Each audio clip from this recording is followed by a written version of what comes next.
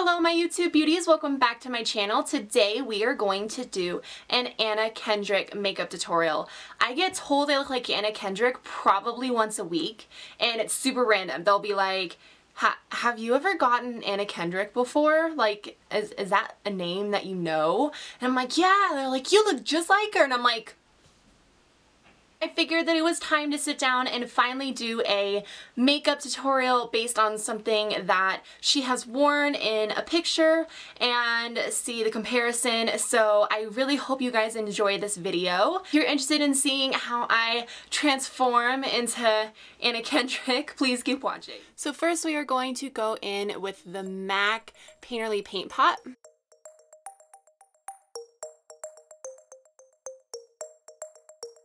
And while we're letting that sit, we are going to do eyebrows real quick. I'm going to use the new Anastasia Beverly Hills Brow Definer, and this is in soft brown. And Anna definitely does have more fluttery and not nearly as full brows.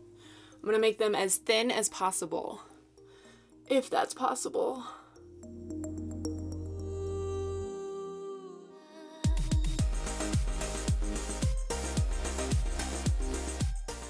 Okay, well that's about as thin as they gon' get. So next we are going to use the Urban Decay Eyeshadow Primer Potion. And let's actually put my hair back because I forgot to do that. So Anna actually is rocking a very neutral look in this photo, and it is definitely more on the cool side. So I'm gonna take this Makeup Forever palette, and it's just the normal neutral one, and here's what the colors look like. I'm gonna take a big fluffy brush and just put this color in my crease.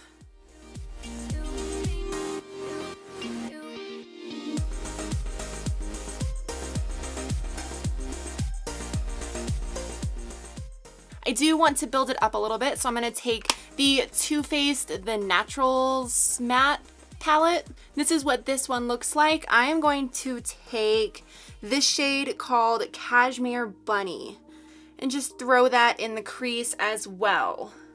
Now, I don't know if you guys know this, but this little section on these little palettes, it comes out and it has a mirror. How cool is that? And you definitely want to keep this on the outer V and crease area only.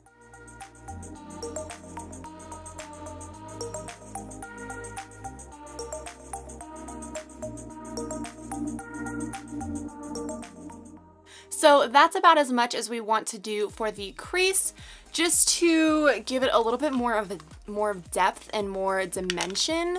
And as you can see, they're pretty dark because she does rock more of a sultry, cool-toned look in this picture. So next she has this white ice kind of eyeshadow on her lids and actually underneath her lower lash line as well. So I'm going to take this L'Oreal Infallible eyeshadow in Iced Latte. As you can see, this is a very cool-toned kind of white icy color.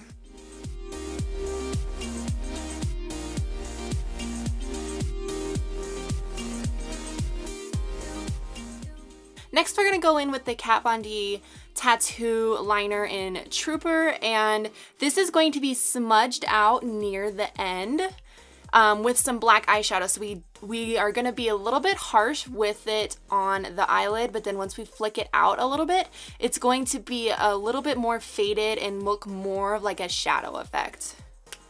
Let's see if I can do this with one hand. Oh God, I don't know if I can.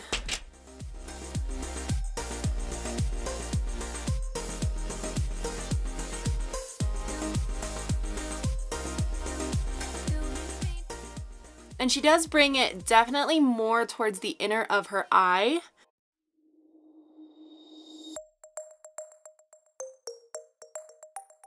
So next we're going to flick out the winged liner a little bit, but we are going to smudge it out after with a black eyeshadow just to give it more of like a sultry, smoky effect rather than the sharp wing line. Okay, I'm nervous. The mirror is literally 3 feet away from my face, so, but we're gonna try.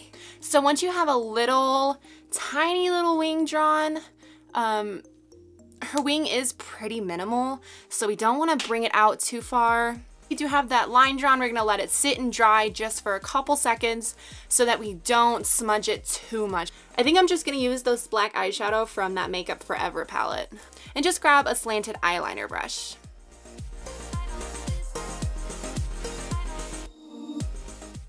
I don't know if you can tell, but it is making it a little less harsh.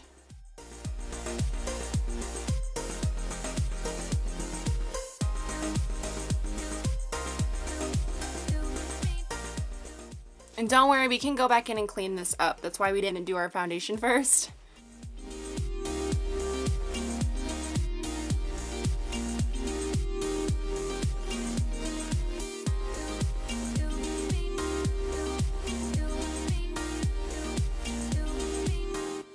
See how that doesn't look as sharp and it just looks a little bit more smoky? This MAC eyeshadow in Shroom just on the tops, like right under our eyebrow. Just to bring a little bit of a lifted appearance.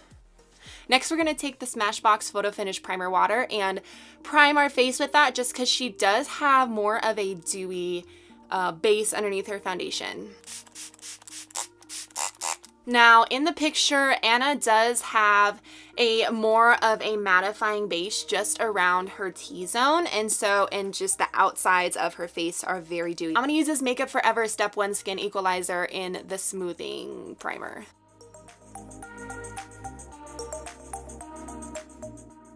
Let me go dampen my Beauty Blender and I'll be right back. So now that my Beauty Blender is dampened, we are gonna take this with the True Match L'Oreal Lumi Cushion Foundation, and I'm in N2.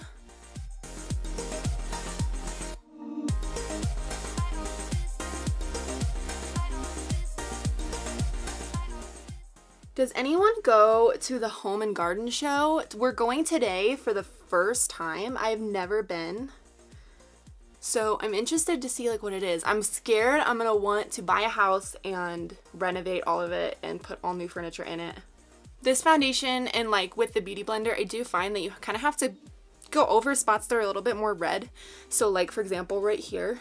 Okay, I think I'm a dewy goddess now. I'm gonna take the Naked Skin Weightless, I don't even know the whole name to this, but it's Weightless Complete Coverage Concealer. Naked Concealer. I'm not saying all that. And I am in light neutral. I'm gonna conceal my under eye area.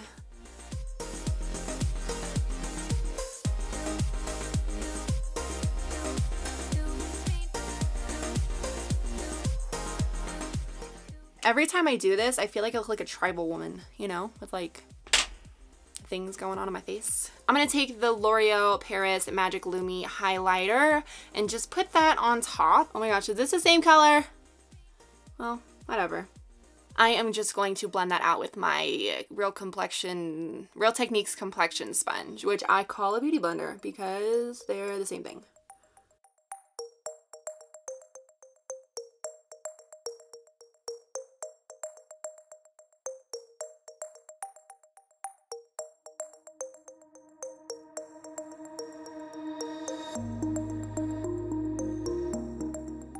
I have not done my under eyes yet, but that's just kind of like left over from last night. We went to dinner for Valentine's Day, and we are just going to set that with the RCMA No Color Powder. You've heard of Kathleen Lights, you've heard of this powder. It took so long for me to get my hands on this powder because it was always sold out. And the people at Beautylish are so sweet. They text you and they're like, hey Kate, are you still interested in the beauty powder? Because it is in stock, so go buy it. And I'm like, oh my gosh, that's so nice. Like, you don't have to recheck or check your email and it's like real customer service. I'm just very happy with the customer service I got from Beautylish. So I will be going back, definitely. I'm gonna set the rest of my face kind of. I'm gonna leave some parts a little bit more dewy than others, but my forehead is creasing and that's a no-no. I feel like I'm getting an arm workout every time I use this powder. You have to like go like this to get it out, you know? Who needs the gym when you can just shake your RCMA powder? Now, I know that my face looks matte, but here, when I'm done with this tutorial, it will not, so it'll go back to the dewiness that it needs to be. Anna uses the smallest amount of contour on her cheeks. She is not using any sort of anything other than contouring, so I'm gonna take the Hoola bronzer and this e.l.f. Flats little chisel cheek brush.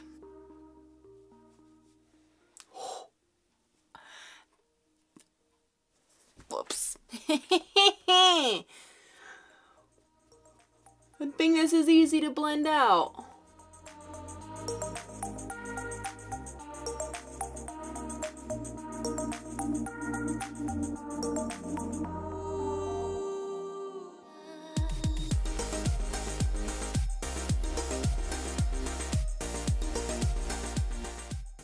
Now in this picture, she does have a very like rosy pink peachy cheek. So I'm gonna take the Makeup Geek blush in Spellbound. Kind of put that on, just lightly put that on my face.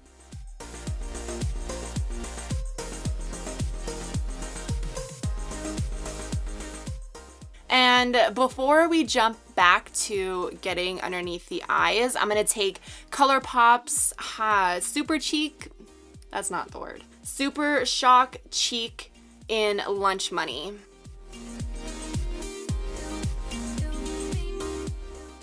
Going back to the under eyes, we are going to take the same eyeshadow that's on our lids right now. This is Iced Latte, the L'Oreal Infallible one.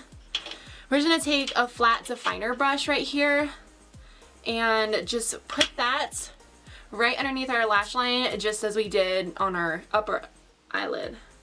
You know what? I don't know if this is gonna show up. Well, that's better. Actually, I'm gonna use this one in the Makeup Forever palette and see if that shows up a little bit more. I have a feeling it will.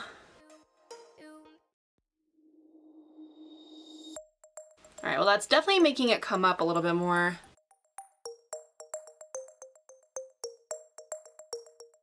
So all I did was just add white to the bottom inner half of my eye. And to do that, I used a mix of this, and this. I'm just gonna take this black in the Makeup Forever palette and just start matching it with the liner and having that fade to the outside a little bit.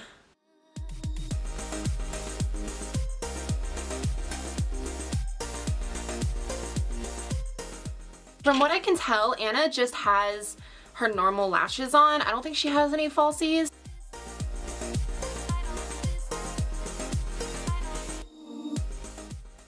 Okay, then we're just gonna take a black eyeliner. Any black eyeliner will work. I'm gonna take the Marc Jacobs one. For lips, I'm just gonna take this ColourPop Lippy Stick in Brink.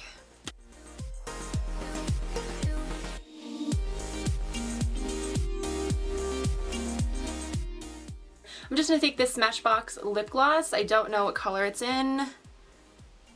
Coraline, I think is what it's called.